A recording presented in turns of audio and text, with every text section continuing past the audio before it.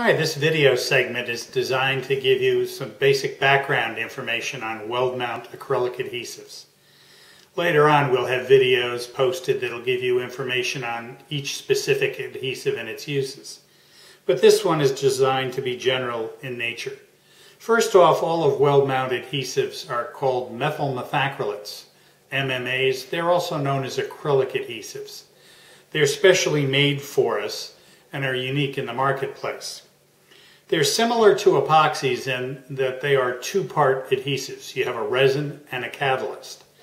You mix the resin and the catalyst together either manually or by using a gun with a dispenser tip. But our adhesives are different from epoxies in two important ways. First off, methyl methacrylates are acid-based, which means that because of the acid base, they tend to etch into the substrate, much like a self-etching auto primer.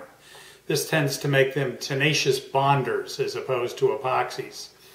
And while cleanliness is important, it's not nearly as an important factor with a methyl methacrylate as it is with an epoxy. The second big difference between our adhesives and epoxies is that while an epoxy or a methyl methacrylate may kick in 5 or 10 or 15 minutes, kick is the amount of time it takes before the glue hardens and the part can't be moved readily. But in the case of epoxies, they may kick in 5 or 10 minutes, but generally they take 24 to 72 hours to develop their full working strength. Methyl methacrylates and weld mount adhesives are far different in that they generate 75% of their working strength within 3 times the kick time. So for example, we have a 6-minute kick adhesive, which in 18 minutes of time gives you as much as 600 to 700 pounds of tensile strength. So it makes it ideal from a production standpoint.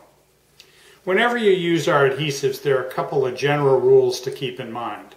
First off, in filling the cartridges, there can be an air void introduced, and therefore, whether you do it manually or use the gun, you always want to burp the first bit of adhesive into the garbage to make sure you're getting an even mixture of the resin and the catalyst. The second thing you have to bear in mind is that these adhesives are all temperature sensitive. If in fact the temperature is much below 50 degrees, the resin and catalyst may not harden effectively. So during the winter months you need to use these products indoors or heat up the ambient area to above 50 degrees. The second thing that happens is that as the ambient temperature increases, the kick time tends to shorten. And conversely, as the temperatures get colder, it takes a little longer for the adhesives to kick.